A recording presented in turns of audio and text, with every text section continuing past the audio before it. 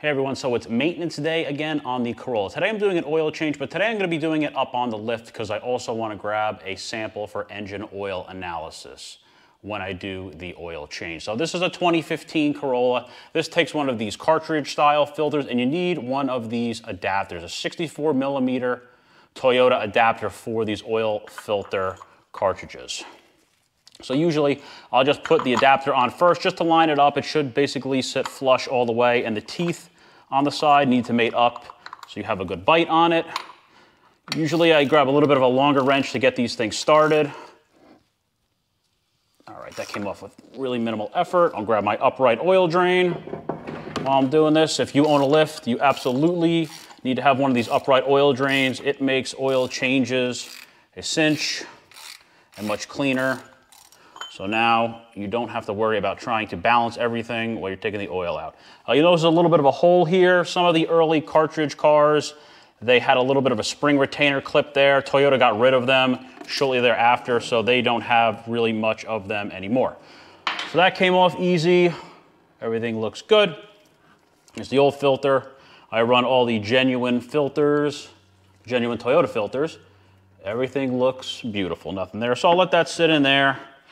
Let that drain down. So here's the cap that it comes with, obviously dirty on the outside, clean on the inside. I also like to push the spring on this, make sure that this moves nicely like that, because this acts as a bypass since this is the actual cartridge. With spin-on style filters, it's built into the filter, but these are not. So we can see, if you can see in there, absolutely beautiful, nice and clean, good spring retention.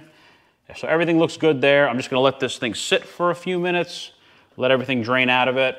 I'll put this off to the side for now, and I will get started on doing the sump itself. And also, you'll also notice on these cartridge style filters, they do have a torque spec on them, 25 Newton meters, approximately 18 pounds of torque. If you would want, someone that wants to use a torque wrench when you put them back on, totally up to you, but that torque value is punched into the housing right there, 25 Newton meters. Like I said, approximately 18 pounds of torque. So most people don't use torque wrenches on these once you get a good feel for them.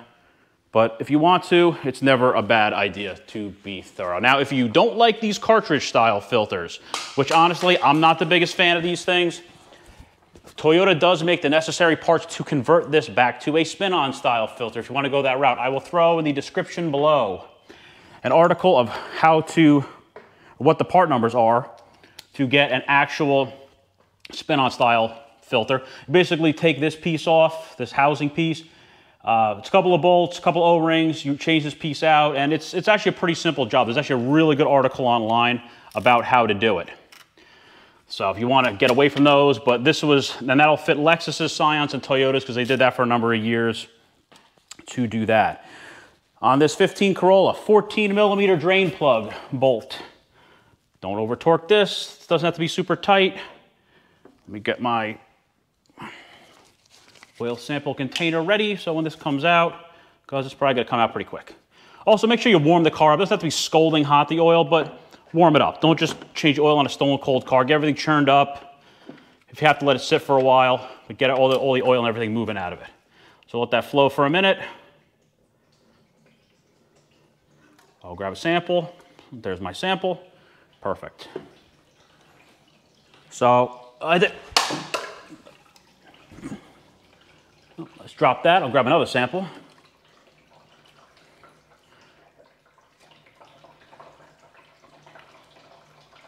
I had a leaky injector a while ago and I had tested, and it looks like it might possibly have a little bit of a leak. I want to see how this comes out. My fuel dilution was a little bit higher than normal, but all the other parameters look good. So I will let this thing finish draining out for a few minutes, and then I'll go ahead and button everything up. All right, now we're down to a really slow drip on the oil. So we're basically low enough. Check your gasket. If it's leaking, definitely replace the gasket. It's also not a bad idea just to replace it if you want to. Mine looks like it's pretty good. I don't really have any issues with it. So I'm just gonna let it be. If you wanna change it out, that's up to you. The torque on this, if you wanna throw a torque wrench on it, I'm gonna throw one on just for the video. Seen some conflicting numbers. 27 foot-pounds seems to be roughly where you need to be. This doesn't have to be precise. This isn't a head bolt. So it's not super critically important, but you know, you don't want to over torque it or under torque it too much. So let's dial in 27 foot-pounds. All right, this 27 is really not a ton. There we go, that's it, 27 pounds. So it basically has a snug feeling to it, nothing crazy.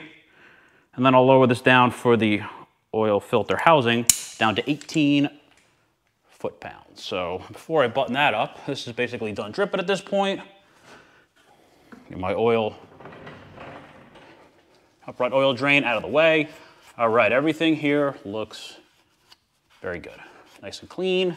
We want to wipe up as much oil as we can so we don't accidentally think we have a leak when we don't, because it's just a little bit of residual dripping off the car from the oil change. So also get a box of disposable gloves. It's good for oil change. You don't want to use mechanics gloves when you're doing oil changes, because you get oil in a nice set of mechanics gloves, you're never going to get it out.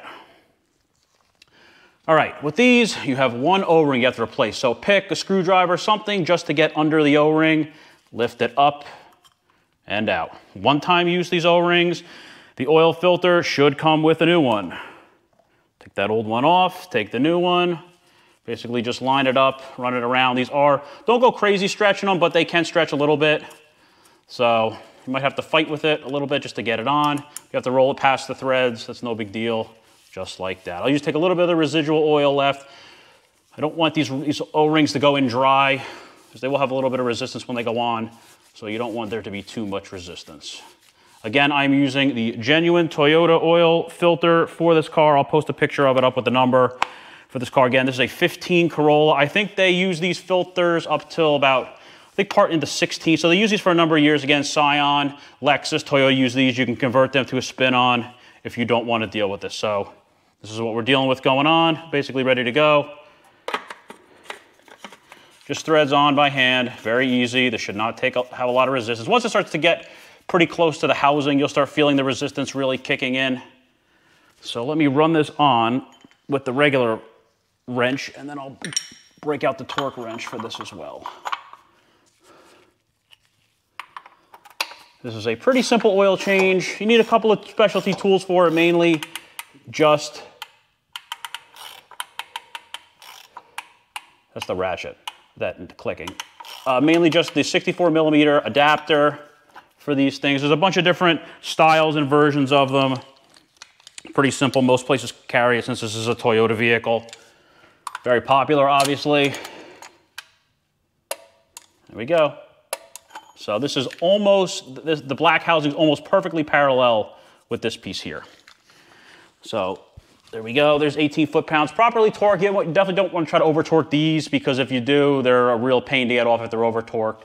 So we're all buttoned up out here. New filter, new O-ring, tightened to 18 foot-pounds.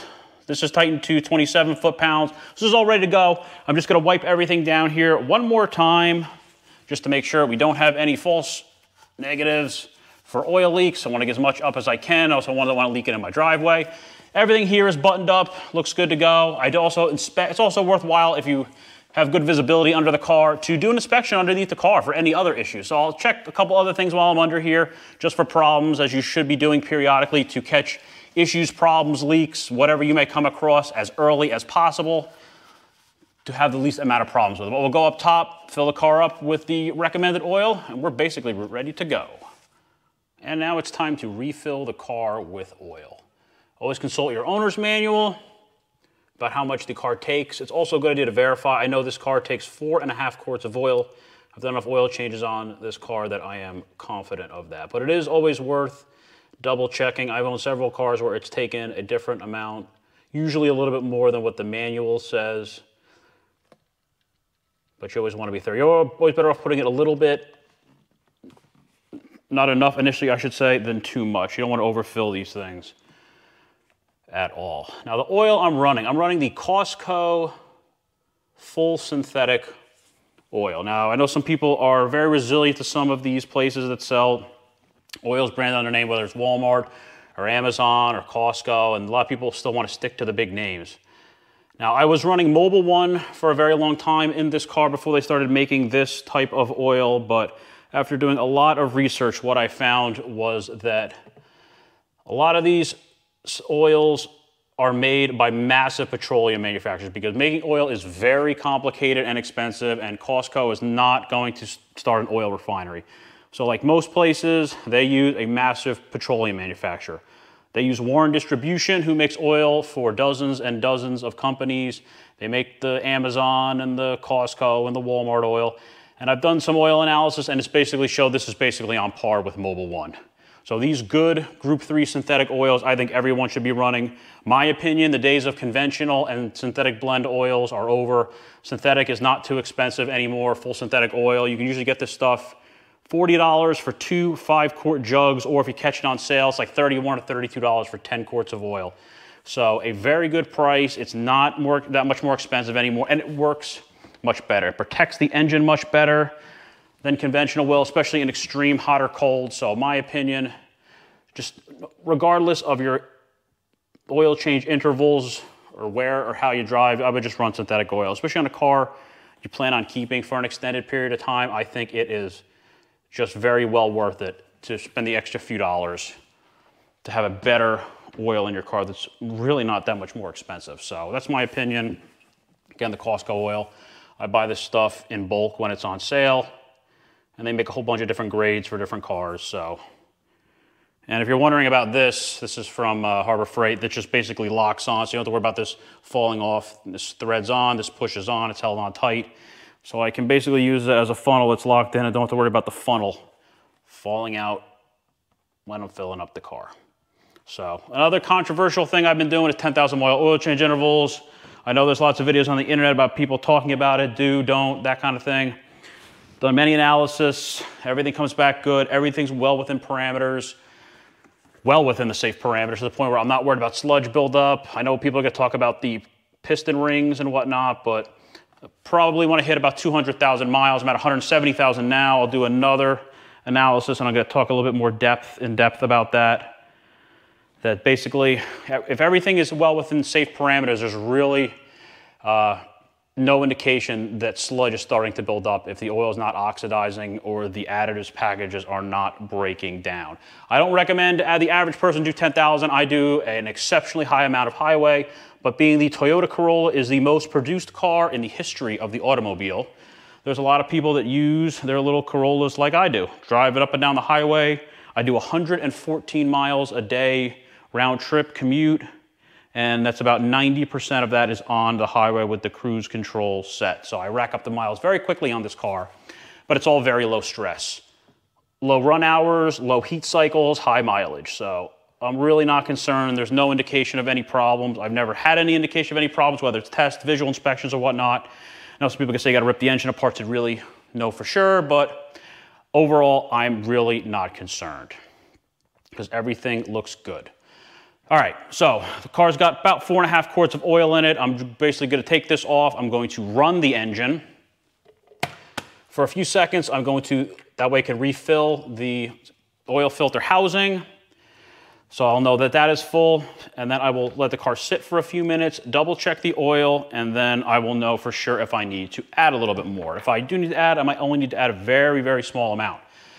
That being said, put the oil cap back on. Don't ever run an engine with no filter cap on there. It will make a mess. I've seen it done. I never did it, but I saw somebody do it, and it makes a tremendous mess. So basically just gonna run this car for a few minutes, or for about 30 seconds or so, let the oil galleys fill up, let the oil filter housing fill up, and then I'm just gonna double check it. All right, so I'm gonna let the car sit for about 5 minutes. Let's just check this one more time. Put 4.5 quarts in. I know that's what it takes. So I'd let this thing sit a little longer because this oil is pretty thin when it's new. Yeah, it's about right on the money. Perfect. All right. So this was Toyota's 1.8 liter engine. This is their older engine. This takes 0 W20 oil, 4.5 quarts. The newer Corollas with a 2 liter are a 0.16 oil, and now Toyota is telling people to run a 0 W8. So unfortunately, this is race to the bottom with oil weights for emissions and fuel economy.